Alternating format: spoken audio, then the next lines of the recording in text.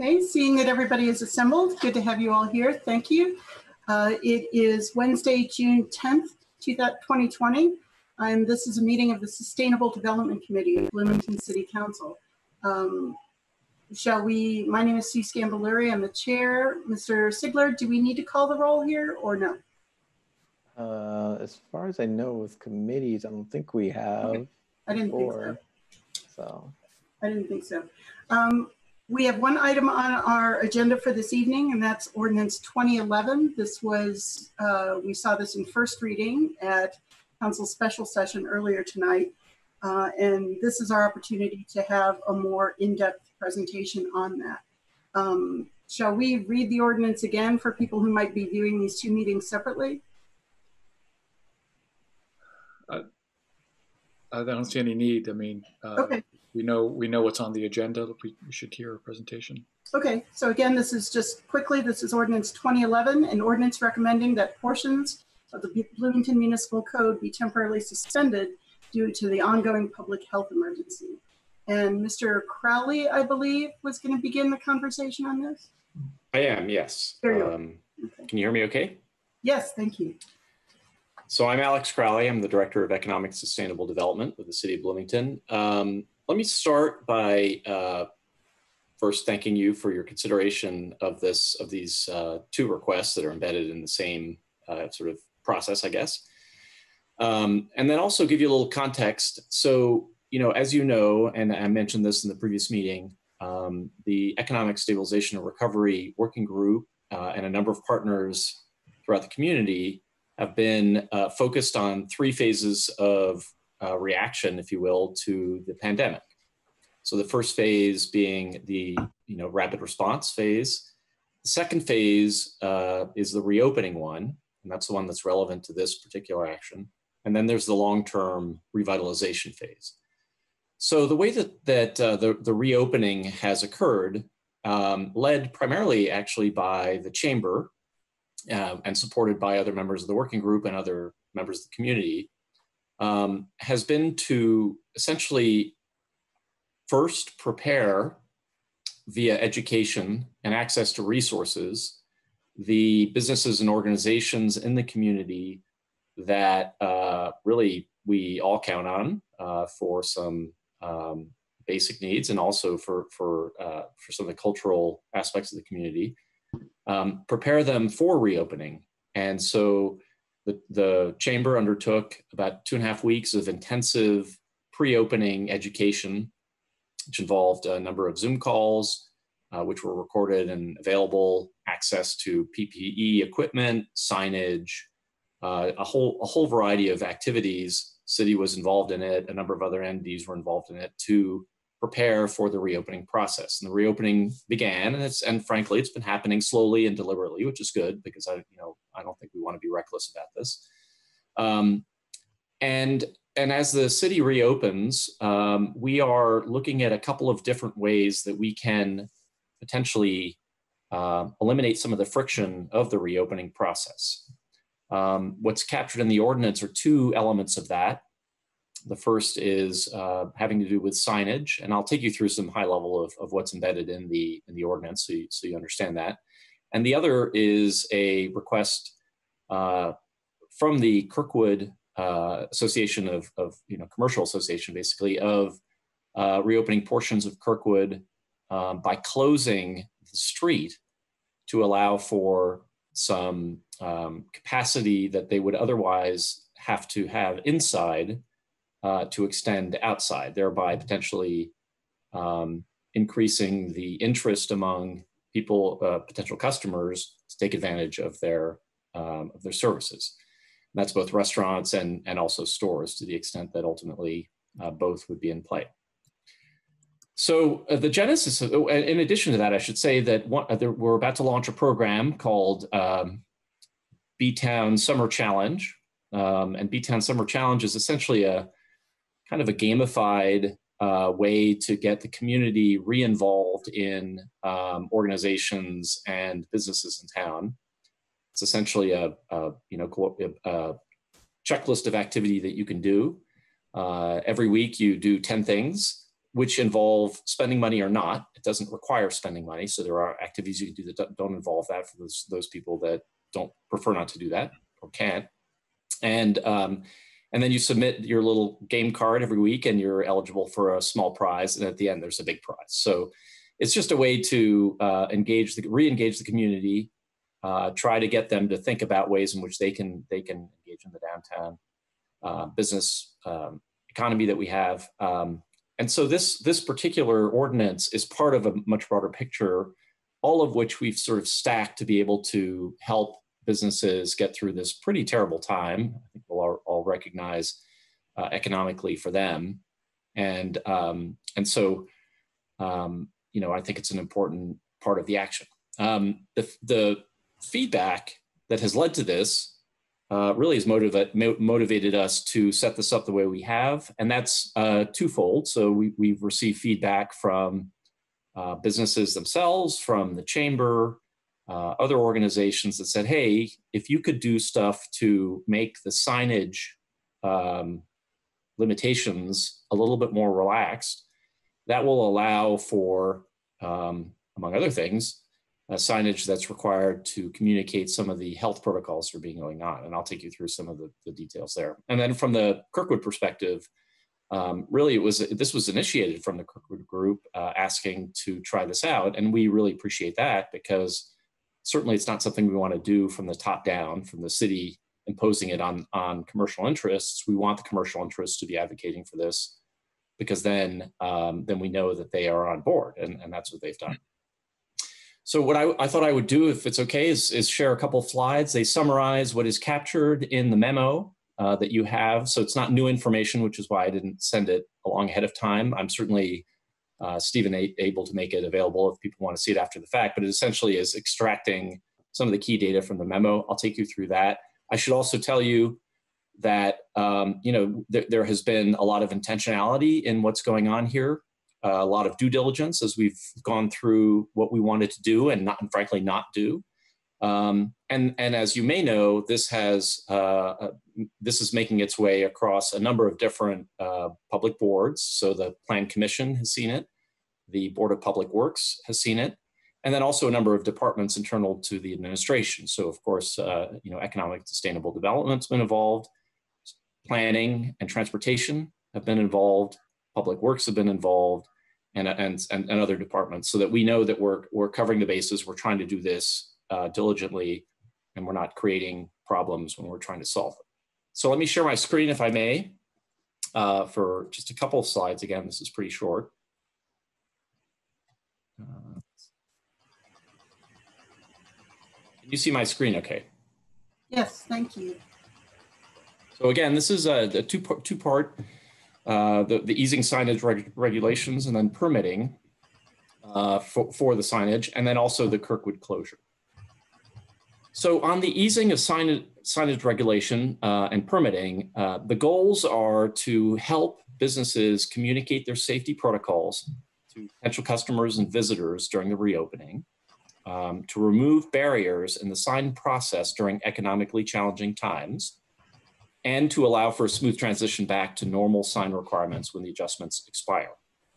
So what we're asking for through September 30th, 2020 at this point is to suspend fees for temporary sign permits, which cost $75 per temporary sign right now, to suspend fees for permanent sign permits, which currently cost $125, and simplify and streamline the application and permitting process for temporary sign permits, and relax certain restrictions on temporary signs and sandwich boards in the mixed-use downtown district. So you'll see mostly the emphasis is on temporary signs, because what we don't want to do is create a problem where people have exceeded regulations on a permanent sign and then have to pull that back when the period that we've asked for relief ends. So we are relieving costs on the permanent side. And we think that would be helpful to drive commerce, but not the actual limitations on permanent signs. And then from a Kirkwood closure perspective, the summary is, first of all, what we're asking is a temporary closure of portions of Kirkwood Avenue to pedestrian traffic and to be able to expand seating in the public right of way. So literally what this would mean is restaurants and stores would have the sidewalk in front of their, their brick and mortar shops and the parking spots in front of them. They would self-regulate to know who had as much space. And we would essentially close the streets, and we would create the sidewalks within the now former traffic lanes of those closed streets. So you would maintain ADA accessibility, but you would have an extension of the inside space through the sidewalk and onto the actual parking spaces of the closed blocks. The initial test that we're planning for is the weekend of June 19th through the 21st, starting at 5 o'clock on Friday the 19th and ending early evening on the 21st, which is Sunday. Again, all of this is by request by the Kirkwood Avenue Association. And then we do want to spend a lot of time paying attention to what happens. As I mentioned, we don't want to create any kind of problems that were unintended, including health problems. So we will be paying close attention to this initial trial. And if we all agree, and the Kirkwood group is on board with this, if we all agree that it actually is a good thing and we want to continue it, we'd like the opportunity to allow them to continue it through September 30th. And then some minor activities that'll be done on the administration side to support it. Number one, that we would accept a single application for the seating and merchandising encroachment on behalf of all of the participating restaurants, and this should also add stores to the extent they're participating. The nice thing about the recent renovation of Kirkwood is that city staff can easily close the streets by putting bollards off. So we would put them between Grant and Dunn in Indiana for the initial selected weekend. We could expand that as needed. That we would put no parking signage on the affected blocks, communicate with the food trucks to say you have to sort of not be in that area because obviously that would create some contention with the seating area. And then place signage at both ends to redirect walking traffic through into the traffic lanes.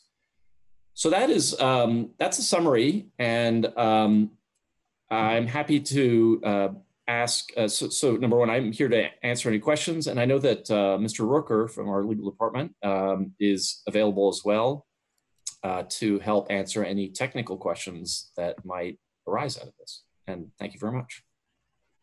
Mr. Rooker, did you want to make additional comments right now or just be available to answer questions? I think anything I would say at this point would be repetitive of what Alex said. So I think I'll just be available to answer questions committee members may have. Got it. Thank you. Committee members, questions, comments, observations? Councilmember Flaherty. Sure. Thank you, city staff, for being with us tonight, and thank you for the presentation, Mr. Crowley. And I think just checking on a few details here and my understanding, I'm sure y'all are thinking about these things, but I believe at a work session previously, it was mentioned that if seating is extended fully into the sidewalks and parts of Kirkwood are closed, that would then, the street itself, Kirkwood, would become the pedestrian corridor. And then second, also thinking about signage, I know there were some parts in the ordinance that mention maximum or minimum width between signs and that sort of thing. So basically just thinking about ADA accessibility and walkability and wanting to make sure that all of that's been fully thought of both in the context of signs and seating. So I'll jump in and answer this one. Yes, we've discussed those issues thoroughly. There was some concern initially that by closing off the sidewalk, we may create an ADA problem, but after doing some research on it in the legal department, it was clear that we could remain ADA compliant by using the vehicular traffic space of the roadway as a pedestrian thoroughfare. The good news is on that front, I guess I'm going to call it good news, but maybe in this context, it's good news. Bloomington is certainly not the first city to do this. This is something we've seen done in the post-COVID-19 world, or it's not post-COVID-19 world, but as part of economic recovery initiatives in lots of parts of this state and the country. So this is a typical model, and it's been vetted as compliant with the ADA. Okay, thank you. Thank you. Other questions? Okay, I have Councilmember Volin? I'll defer. Okay. Just a couple of quick questions on my part. For the public's benefit, we received a supplement to the packet tonight that showed a markup of this document, and it included the word merchandising, and that was done specifically so our retail stores could participate. Is that correct? That's 100% right, Councilmember Scamboleri. That's exactly right. Great, thank you. And the Kirkwood Community Association, KCA, one of the clauses in here allow the Kirkwood Community Association to submit a single application for additional seating and merchandising encroachment on behalf of all participating restaurants. Are we still tracking who's participating and who's not? How does that work? Will there be any surprises or competition over certain areas of sidewalk or anything like that? Well, let me answer that in a couple of different ways. So one of the reasons we've limited this to the initial couple of blocks is because they have limited it to it. So the way that they've managed the process has been to assign a block captain to each of the blocks on Kirkwood for start. That block captain was responsible for getting 100% approval from the block's commercial interests to close the street off. And so they were able to get that approval from the initial subset of total businesses on Kirkwood for the blocks in question. That I think is a good way to do it, because then you don't run into the problem of some people saying, "Hey, we didn't want this to happen," and then suddenly everybody's stuck in the middle of competing interests. So I think that's helpful. The other thing that's helpful is we're basically saying, you need to, here are the basic parameters that we're going to do. We're going to allow street closure. We're going to allow, infringement on the right of way, but you kind of need to police yourselves. So we don't want to be in the business of saying, business A gets this particular footprint, business B gets that footprint. We'd like that to be managed by the KCA and then by the merchants themselves. So how that works out is going to be up to them. We don't want to dictate that as part of this. We do obviously want it to be friendly, and I think it's going to be. But part of the way to manage this carefully moving forward is to do a small trial. That's what we're asking for first, see how it goes, see what kind of problems come up, and then, work through those problems. It's not going to be perfect. And so beyond the macro risk of inadvertently creating a health hazard, there are likely going to be micro challenges along the way that we're going to have to figure out as if and when this were to continue throughout the summer and the fall. So that's the approach we're taking, and I think it's a pretty strong organization to be able to manage that for themselves, and we'll certainly be here to help with the basic. The blocking and tackling that we need to do to get the safety of the street closures and just the logistics of this completed.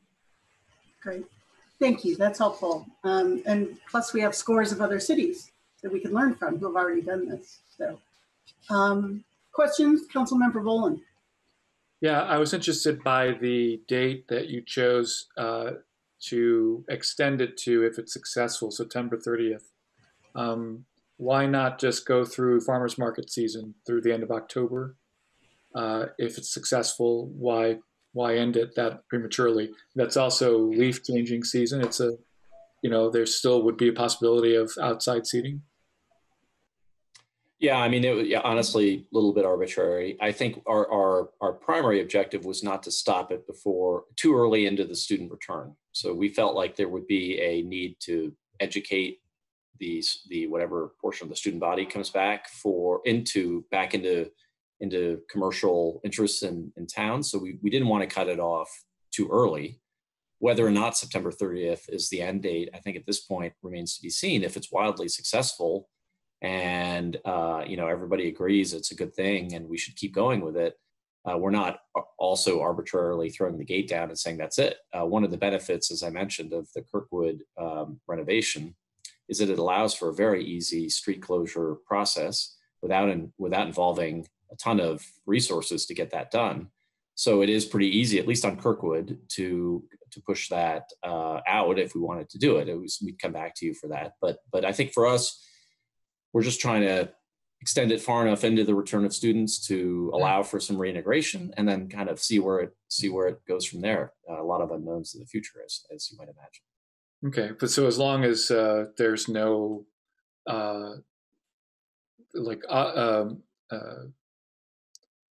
like it's I don't know how to articulate it. As long as you can extend it without trouble, like if you don't need our permission to extend it, that's fine with me. But I feel like you know, like if you're going to go ahead and extend it, if it works, you know, farmers market is very similar in that it's outdoors until, at least in this climate, until beginning of November. So, thank you. And I would just jump in on that last point, Councilmember Volin. In the event that we did want to extend it, I think we would likely come back to this body in some capacity to let you know that at the very least. So, okay, as long as you don't need our permission to do it, I'd just as soon give you the permission now, and you can decide whether or not to cut it off early. But we appreciate that trust. Okay, thank you. Other questions from Councilmember Flaherty?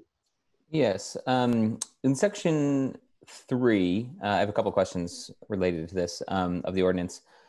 I guess first, when section 3 discusses, let me see, get the exact language, these formalities, you know, be waived and describe certain conditions.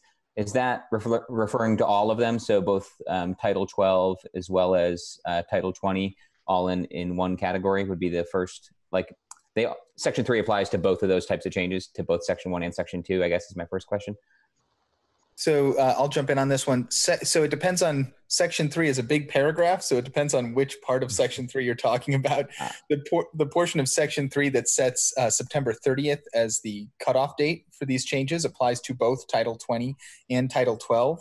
But there are subsequent sections of subsequent sentences in section 3 that clarify the process for the different processes for extending the Title 12 relaxation and the Title 20 relaxation, if that makes sense. Got it. I see that now. So is that, and that was actually my other question was, there's kind of two scenarios anticipated, both of which are if the disaster emergency ends prior to September 30, 2020, is the first one then for Title 12 specifically, and that's the one that council can take by resolution. And the second scenario outlined is for Plan Commission to have the authority to take action, and that's for Title 20. Is that correct? You've got it exactly right. Okay, I'm all clear. Thanks. We can certainly continue with questions if there are others, but I would also invite, I believe there are a few people here to offer public comment. And I just want to mention, you may want to start indicating that now so we can track that. Just raise hand. You can use the raise hand function in Zoom. Down at the bottom of your screen, click on participants. And Mr. Lucas will keep us posted on where we need to go. So other questions from the committee? Okay, let's go to the public then.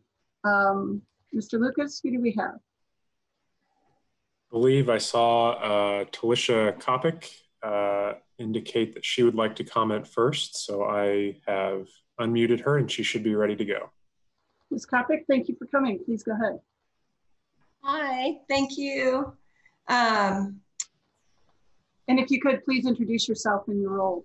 All righty, okay, and I think that the host has to start the video. If not, that's okay. My name is Talisha Kopic with Downtown Bloomington, Inc. And you know, as you know, the COVID pandemic has devastated our downtown ecosystem. It includes restaurants and retailers, attractions, galleries, personal care, salons, and spas.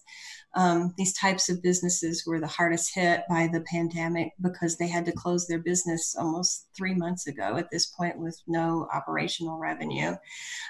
So fortunately, some of these businesses were able to receive the PPP federal assistance. Some benefited from the food and beverage rapid response, which was amazing that the city was able to pull that together as quickly as they did. But then some decided to not take out an additional loan and use savings. So now these funds are starting to run out and the pandemic continues, the next 3 months are crucial for their business viability. Much of downtown is starting to open, but very slowly and very gradually. And some venues and attractions still aren't allowed to open until July. We already know that reopening is not going to be the same as it was when these businesses closed 3 months ago. Everybody's doing things a little bit differently. They're acting quickly to change their modes of operation. They've started some delivery options with the retailers bringing them to your front door, selling online options. They've got staggered shifts. They're managing their employees, getting them back to work and getting them trained. They've got increased costs.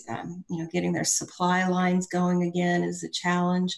Some are starting to look at selling their businesses, succession planning.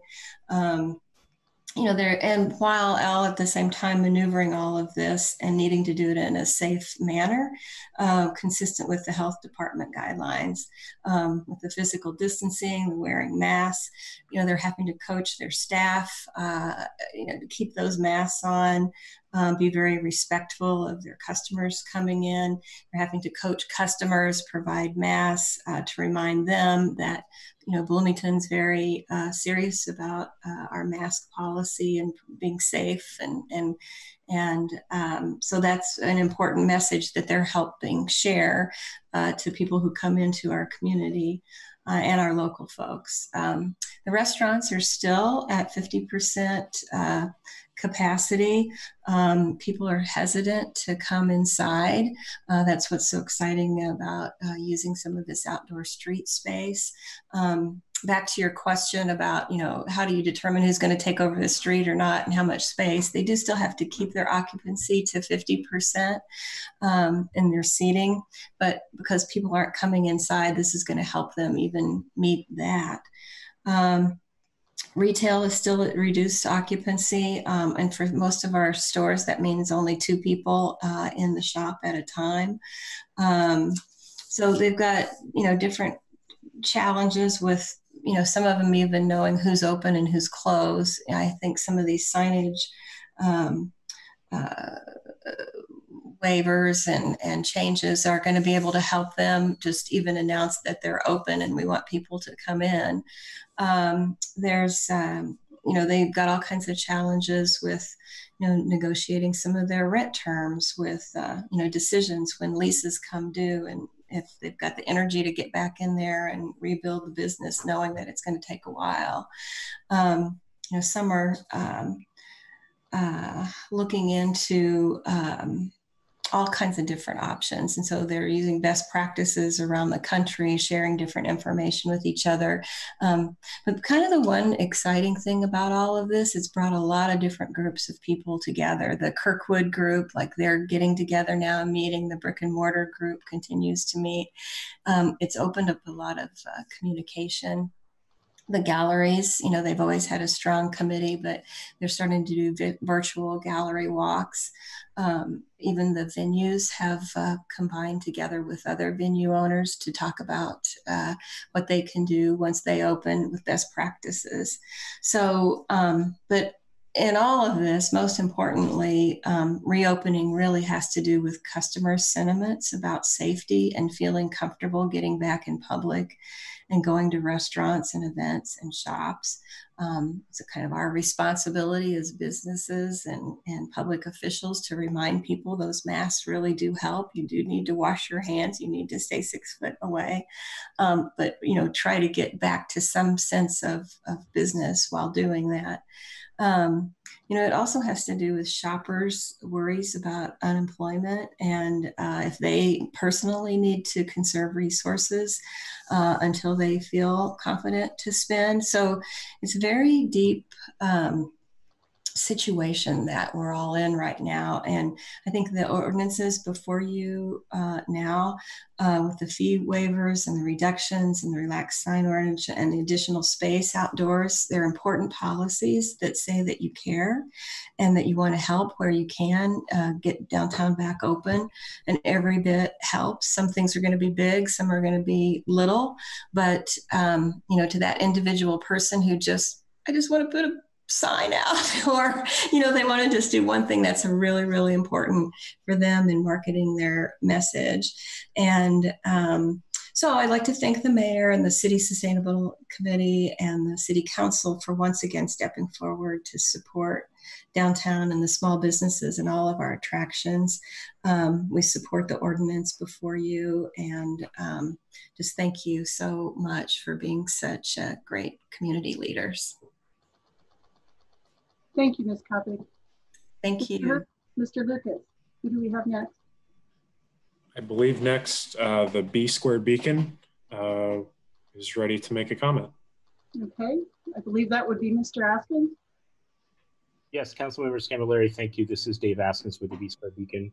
And first off, I don't have an expectation that any of the questions that I have will necessarily get answered.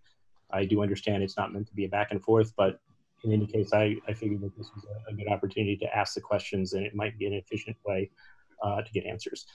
So there's a note in the packet about this ordinance under a subheading. It's called unusual legislation. And a note under that subheading says, while the ordinance may look like an amendment to Title 20, it isn't and does not follow the procedures for an amendment. So that makes me wonder, well, and I guess you can call this question one, in what way are the procedures for passing this ordinance departing from the procedures for passing a code amendment? And I would add, for my part, from where I'm sitting, it doesn't look at all like a change to Title 20. And in fact, it seems like it almost doesn't do anything at all. And the only reason it seems like it does something is that it has the word ordinance at the top.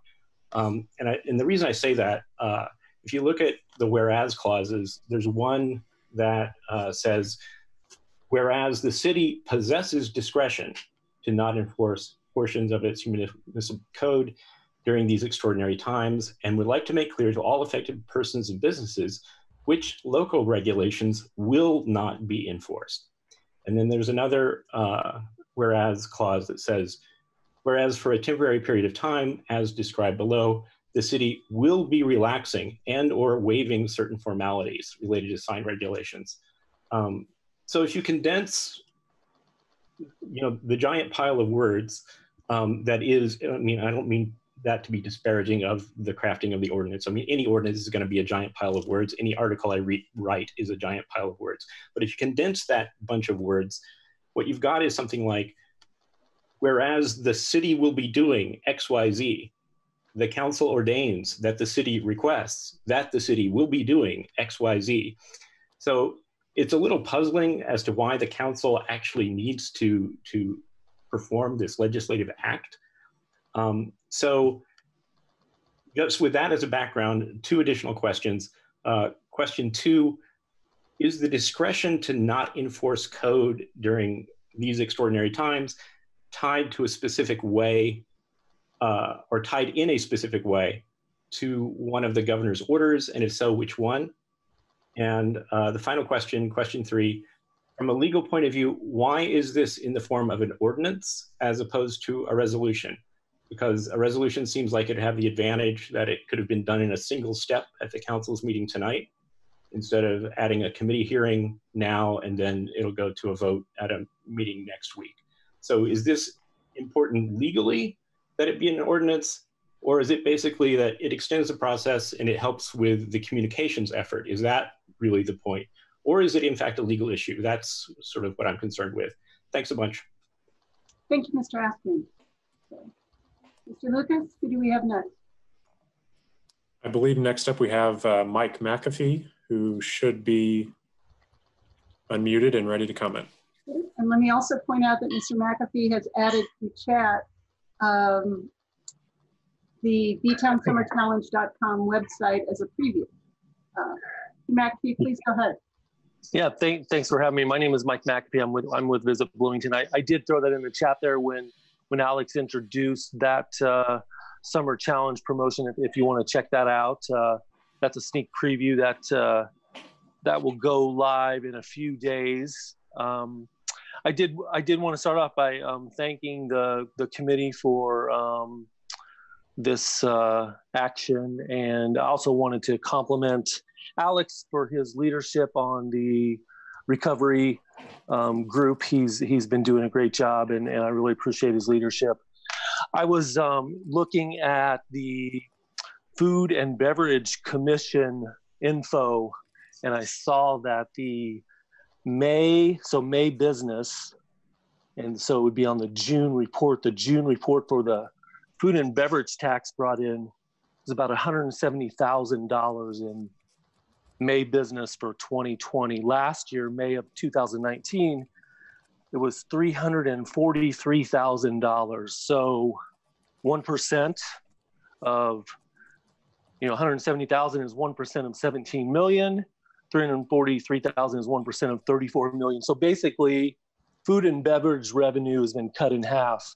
In the county, the chart for this year shows that the city has been keeping about 90% of that tax. So they've been generating about 90% of that revenue in the city-owned or the city-located collection points for that food and beverage tax. So that's about $15 to $16 million in food and beverage revenue for city food and beverage collection points, when last year was about 30 million. So that just shows you what the coronavirus has done. It's really cut that business in half. And we're seeing that in what the restaurants are reporting. So tons of lost jobs. I've heard, slowly they're recovering, starting to recover. I mean, we saw it as soon as the governor's plan, the calendar that he put forth, or the plan that he put forth, and then what Monroe County and the city of Bloomington followed a little bit later. But we saw as soon as every time we reached a new step and more things were allowed to open, we could just see it in the numbers ticking up at hotels, at restaurants, and those types of things. So it is, things are slowly but surely coming back. I just want to make those points, but no doubt, downtown, and I'm certainly coming at it from a hospitality business standpoint. Restaurants and retail make up a big part of our incredible downtown, incredibly impactful on not only our economy, which I just talked about, but our culture, identifies what Bloomington is all about, and one of the most attractive things, and the thing that citizens and visitors love most about our community, obviously. But this is important for all the reasons that Alex and Talisha already pointed out. I loved what Alex was saying about a trial. This is, this is all about safety, right? This is all about our, we need to be able to provide a safe product down there, both to community members, and they need to feel comfortable about it. They need to feel comfortable taking their families down there. They need to feel comfortable telling their friends and relatives to come, all that type of stuff. So safety is a huge part of it. So I love the fact that we can use this as a trial going forward to build up that confidence, both locally and as we begin to get that messaging out to Indianapolis and other places when Visit Bloomington does that in a few weeks, months, when the time is right to start attracting that. So I think having this extra seating, obviously, to know it's safety part of that is a no-brainer. The further I was reading some statistics about the safest activities that are the hardest to catch the coronavirus based on a scale of 1 to 10. Outside seating was a 4, and inside seating was a 6 based on that scale of 1 to 10. So I think that's obvious, but it was interesting to actually read it. It was a study of some Michigan healthcare experts were talking about that. More space gives you more room to advertise or promote your safety protocols, the things you're doing above and beyond what you were doing pre-coronavirus. That is what I read was the number one reason people are going to places, is because that business or organization has made changes to make their business or their environment for their customers more safe, and they're telling them about it. So having the signage available to do that is key, and for this, and another reason to approve this action. Obviously, it's going to lead to more business and having more room and more tables, and it's just going to be able to tell people that they're open. Having they'll also maybe be able to put menu items out there that can improve the quality of the experience. That's going to be important going forward more than ever, when we are having visitors coming into the community, hopefully later this fall. That's going to be on a limited capacity. It won't be the same as it was in the past, and it's going to be more competitive than ever. As I've said before, I think Bloomington is positioned well to do as well as anybody, just because we are a small town. People are looking for small town places to get away to, less population densities. They want to avoid crowds where it's safer, and we have the amenities of a lot of bigger communities. So we sit well for that, as long as we open up safely and can offer a safe product. And these two measures will go a long way towards that. Thank you. I'll answer any questions. Yeah. So, and if I'm seeing correctly, it looks like we have one more, Ms. Morgan. Is that correct, Mr. Lucas? Yes. Okay, Ms. Morgan, welcome. Please go ahead. Hi, I'm Mary Morgan with the Greater Bloomington Chamber of Commerce. I echo what Alex and Talisha and Mike have already said. The chamber staff has been doing a lot of work over the past couple months on behalf of the broader community and the broader business community. But one of the things we did specifically for our members was in April, we called all of our roughly 900 members to check in and to see how they were doing and to see what some of their needs were. And the things that you're acting on tonight are a direct reflection of some of the feedback we got when we were talking to people. And when we've been talking to them since then, and as they consider reopening. So these are important actions to take. I mean, these are nothing you're doing tonight is a silver bullet, but each little thing, as Talisha said, helps. When I was talking to some of these business owners, frankly, some of their stories were heartbreaking. These are people in our community, many of them who've been here for decades and watching what's happening, not to just their businesses, but to the people that they work with and that they support, and to the families of those people. So everything that you can do tonight and in the future will be very much appreciated. It might seem like a small thing, but really you're sending a message that the city is an ally to these people in our community, and for the businesses, but really to the people that they employ and who earn their livelihoods at these local businesses. So thanks very much. Thank you, Ms. Morgan. Mr. Lucas, I'm not seeing any additional commenters, are you? No. Okay, thank you. We'll come back to committee in just a second. Are there any additional comments from the city, from Mr. Crowley? Mr. Crowley, go ahead. Yeah, well, I just wanted to, first of all, thank for everybody for the public comment. Number one, the chamber, as I mentioned earlier, has been instrumental in pulling together that kind of pre-opening, opening phase. There was a huge lift, and they just stood up a tremendous amount of information sharing. So it was really, it's super impressive to see that happen, and actually very necessary, because I think that gave a sense of calm and predictability to some of the businesses that might have otherwise been a little bit frazzled by that potential exercise. DBI, Talisha's team and group, I mean, they have Downtown Bloomington Inc. The reason why there are these groups that exist is because of the work that she's done to organize that in advance. You do that, and it's great that they exist in normal times. It's particularly great that they exist in moments like these, because it allows for coalescing of groups and sharing of information. So it's pretty amazing what DBI does all the time, but particularly now. And then Visit Bloomington, Mike is being a little bit shy about this, but Visit Bloomington is the group that has basically created B-Town Summer Challenge, and he and Aaron White and members of his team have really that created this basically from scratch. And the advantage of it is that not only will it be helpful this summer, but actually it's being created with an eye towards future years. So the summertime in Bloomington has always been the slow period. And, the reason it's not branded COVID specifically, for example, is because we don't want it to be a one and done. We want this to be something that can be useful well into the future as the doldrums of the summer inevitably will hit in the future as students come and go. So, I mean, all of those organizations, and the B Square Beacon, I should mention, thank you for those questions. I will, of course, defer to Mike on those because I don't know the answers, but, thank you for the scrutiny and the coverage. But certainly just wanted to highlight the roles that these organizations are playing in keeping us all, as strong as possible during these times. Thank you. Thank you, Mr. Crowley. Mr. Rooker, did you have anything to add?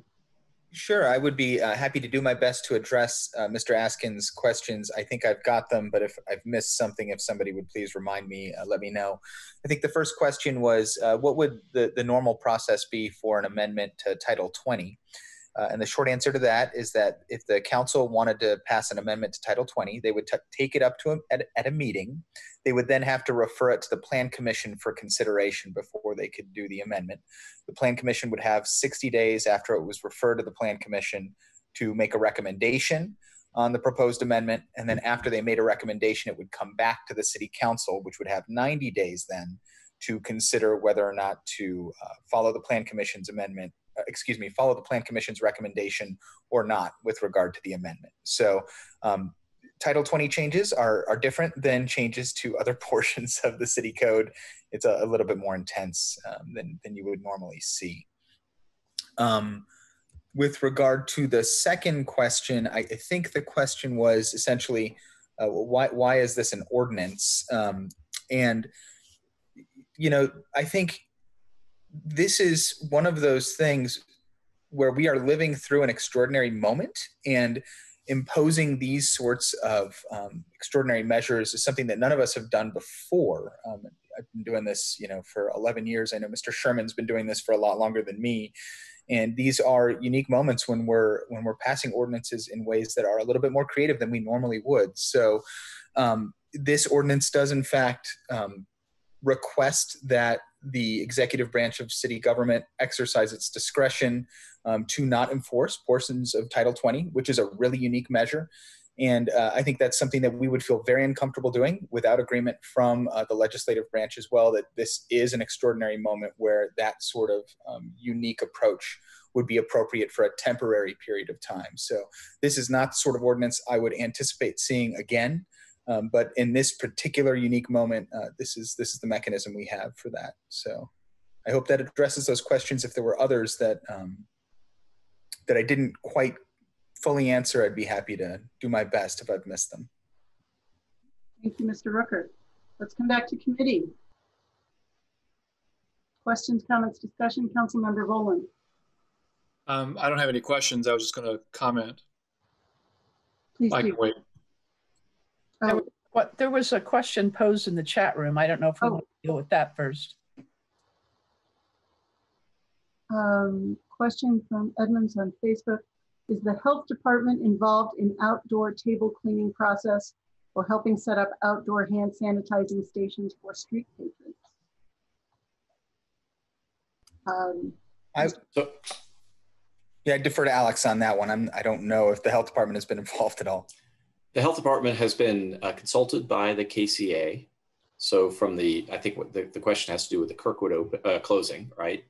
And they have been involved in some of those discussions and weighed in and provided some feedback. Now, the governmental units, whether it's the county or the city, are not specifically involved in providing hardware, tables, cleaning supplies, that sort of thing. I mean, all of that will be the responsibility of the commercial interests that are participating. What we're going to do from a city perspective is create disclosures and prepare them and get the logistics right. And from a health department perspective, certainly the guidance that I think it was Talisha perhaps mentioned that for example, capacity, you cannot increase your capacity by having increased outdoor space. What your capacity is what it is. And this was guidance that came from them that said, pay attention that you cannot somehow expand your footprint and then call it incremental capacity. So, but to her point, what it does allow for is a sense of comfort from people visiting a restaurant or whatever that allows them to perhaps do it in a way that they might not if they were required to go indoors. So they have been involved in, in consultation in the process, but not in a direct kind of hardware way, if you will. Thank you, Mr. Crowley. Mr. Flaherty, did I see your hand earlier? Please go ahead. Could you unmute, please? Yep, thank you. Yeah, I may need to do some more thinking to articulate things fully clearly. But I guess looking at the whereas clauses, it's not completely clear to me under what authority certain elements of this are being done, whether it's all just could be done at any time per home rule authority generally, or if any of this is tied directly to the emergency order, or if the references to state emergency orders are just sort of for context and legislative history and clarity. But in particular, the second to last whereas clause that says the city possesses discretion to not enforce portions of the municipal code during these extraordinary times. Is that meant to say that we only have that discretion during an emergency, or is it more generic than that? And then also the term "the city" there, is that meant to mean the executive and legislative collectively as a political subdivision working in concert via ordinance, or is it meant to mean the city executive specifically? And I'm certain that's for Mr. Rooker.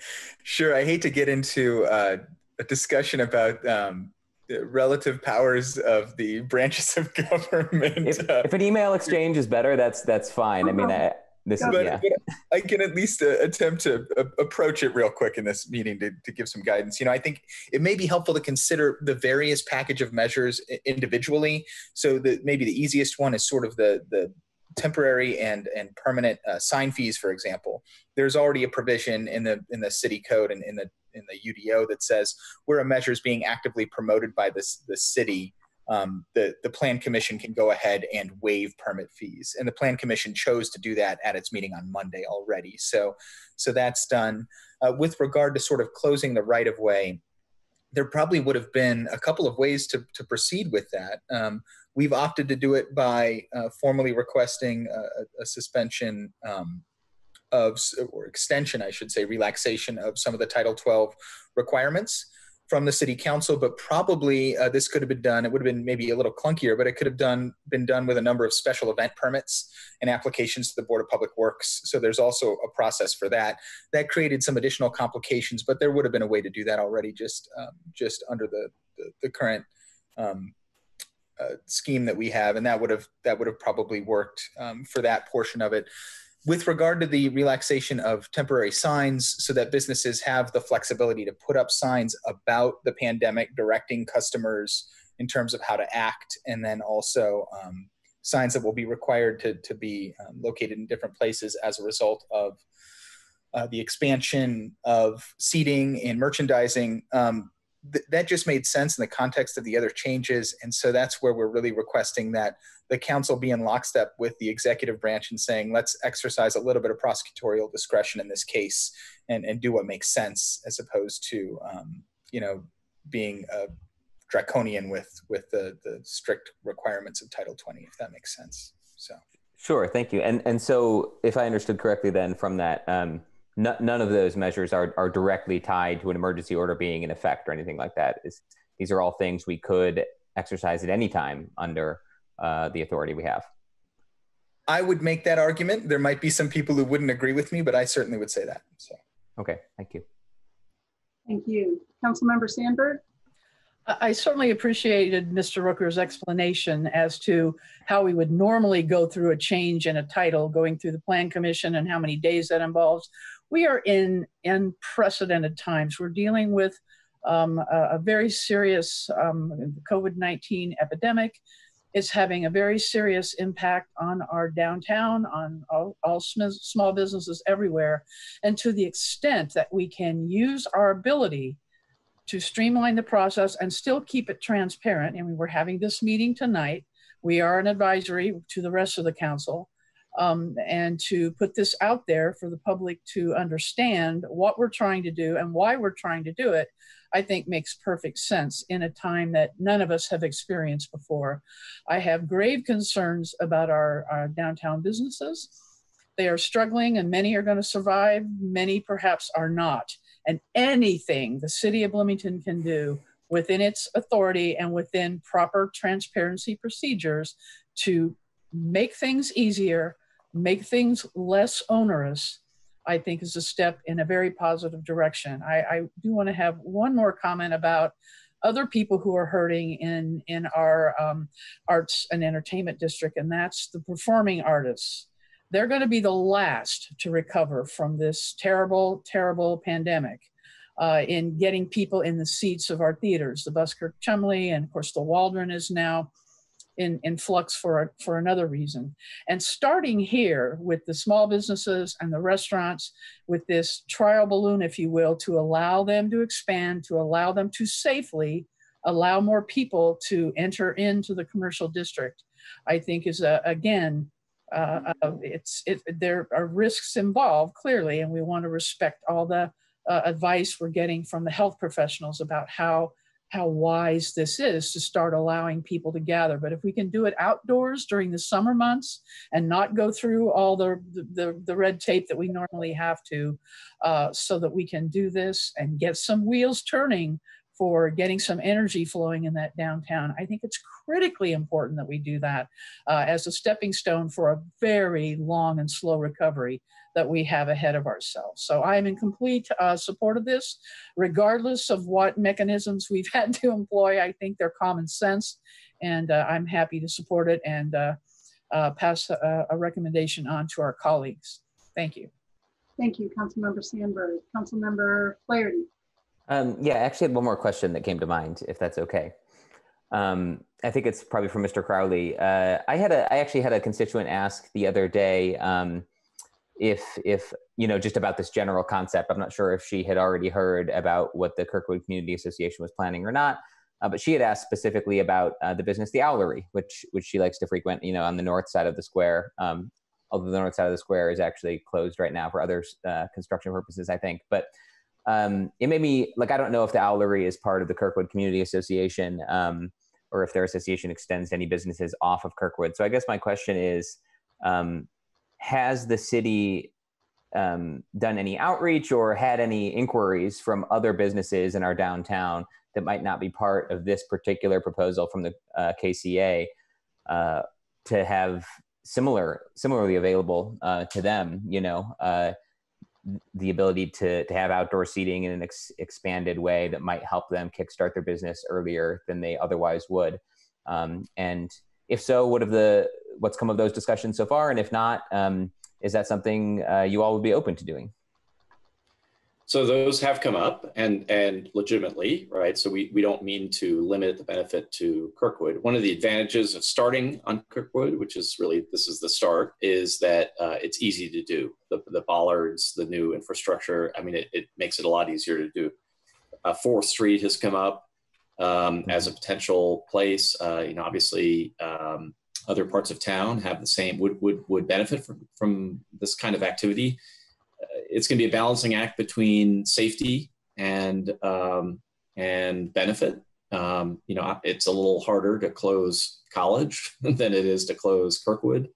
So we just have to be a little bit careful and deliberate about how we go about doing it. Public Works, Adam Wason in the Public Works Department has expressed a willingness to look at other areas. And so I think the short answer is absolutely open to it. May not be possible everywhere. Certainly takes more effort in other places, effort from a city staff perspective. But that would not keep us from doing it. We just have to be careful about what it means, where it's happening, traffic patterns, and we want to make sure we try to extend this benefit to as many businesses as possible. The objective is really to try to help as many businesses as possible. Thank you. Thank you. Other comments? Councilmember Volan.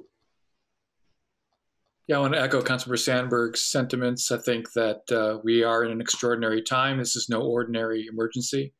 and they require extraordinary measures. I feel satisfied with the answer that Mr. Rooker gave about why this is an ordinance rather than a resolution. In a way, it's sort of like we need an ordinance to create new city code. We should use an ordinance to suspend it. So I'm satisfied with that. I do think that September 30th is an arbitrary date, and it's arbitrarily early.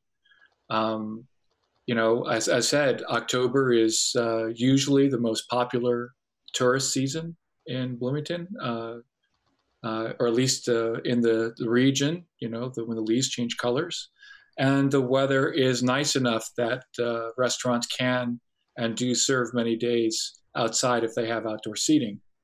And because IU has announced that they will only have students present in town, or at least classes in person until Thanksgiving, I am contemplating an amendment to simply change the word September to November.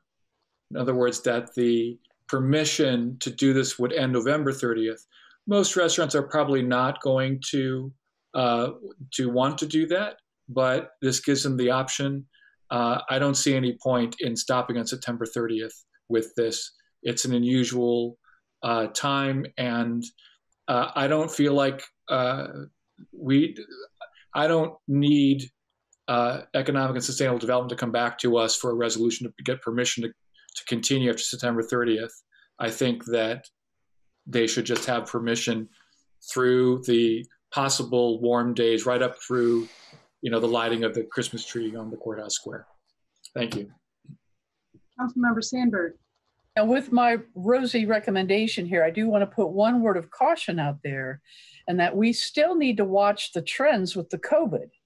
If we start to see spikes and flu season approaching, and there have been projections that there could be a second wave, even in spite of people's good intentions to socially distance and wear masks and everything else. If we start to see a rise in COVID cases as a result of what we're doing, I would err on the side of maybe being a little more cautious, keeping it to September for now, and until we get a little bit more experience under our belts with what this might do to the actual health crisis in our community. Does that make sense? I mean, we could always revisit that if we want to extend, but I'm comfortable with keeping it to September, in that this is a temporary measure as we try to see will some of these lightening up of some signage and some lesser fees and more extension into the street will help the businesses. But we also have a health crisis that we've got to monitor very carefully. Thank you. Councilmember Volan. Well, just to respond to that, I think that, one of the things we've established about the COVID crisis is that, the outbreaks happen most indoors with HVAC, with people sitting in close quarters. And what we're proposing is the opposite of that, is people sitting outdoors with the wind blowing and sitting socially distanced. So, I certainly share Councilmember Sandberg's concern about the health pandemic. I'm somebody who is at advanced risk myself. But I think that this is one measure that, flu season, I don't think it ramps up, before Thanksgiving. Maybe I'm wrong about that. All I said in my first comment was I'm contemplating an amendment. I think it's modest. And again, I think that the administration has done a pretty good job so far of, reacting to the crisis, being careful about it. And all we're doing is saying they have permission if they see fit to extend till then.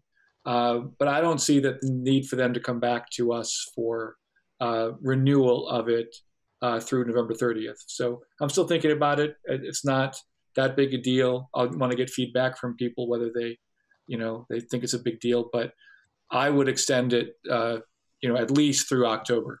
So that's my comment. Thank you. Thank you. Councilmember Flaherty. Sure. I don't have much to add. I support this. I think it's a great idea to allow our businesses to operate in a safer way and in a way that I think a lot of folks will be more comfortable with getting back to restaurants downtown and retailers, merchandisers as well. So I think it's great way to enhance our public space and use some of the new features we've installed on Kirkwood. I hope we can look seriously at 4th Street. And when I mentioned the Owlery, that'd be like between Walnut and College on the north side of the square. In fact, my hometown, Springfield, Illinois, where I was born, they have a historic downtown square similar. And the north and south, so the east-west sides of the square are sort of arterials, just like ours, and the north-south sides are permanently closed as pedestrian malls on the north and south side of the square in Springfield, Illinois, which is kind of nice for those businesses. Anyway, I support it. Thank you, staff, for your work on it. Other comments? Okay, I'll just chime in at the end too. Great, let's go. I think this is a delightful idea. I think as we recover from COVID-19, we all want to get back to a lot of our favorite places, and anything we could do to encourage people to do that safely and to begin that revitalization process, I think is great. And I appreciate, in particular, just clearly you put a lot of thought into this. Staff has looked at this, planning has looked at this, Board of Public Works reviewed it last night. So I appreciate just the due diligence you put into this. And I'm looking forward to our downtown being back, and I am totally looking forward to the summer challenge. So I look forward to seeing that. So with that, I'll entertain a motion for due pass. Move due pass. Second. Thank you, Council Members Volan and Sandberg. Do you want to call the roll, or shall we just go around? I'll call on Councilmember Volan. Yes. Councilmember Sandberg. Yes. Councilmember Flaherty. Yes. And I will vote yes as well. So any other comments, questions for the good of the order? Thank you. Just a reminder that the committee report will need to be produced and signed before next week's regular session. So I can work with the committee chair to get that drafted, but committee members should keep their eye open for that report being circulated. Thanks. Good reminder. Any other comments or questions from the group? May I make a final comment? Please, Mr. Crowley. So I first of all, just wanted to thank the committee for your review of this, which is a little convoluted, but it's we really appreciate you looking at it and asking the questions you did, and thanking the committee and council. I mean, it is pretty remarkable how council's supported a lot of the activities that not only the ES&R working group, but the social services working group has undertaken. And we really appreciate the support to try to do, the somewhat limited stuff that we can do as a governmental entity to help. But it has certainly not gone unnoticed in the community how supportive council's been, and we really appreciate it. Thank you, Mr. Crowley. I don't think we have any other business before this group. Is there a motion to adjourn? So moved. Second. Thank you, all of you. All those in favor, please indicate by saying aye. Aye. Aye. Aye. Any opposed? Any abstentions? And with that, thank you for your time tonight. Enjoy the rest of your evening. We'll see you in the next checkerboard that we're all in. So good night, everybody. Good night. Thanks all.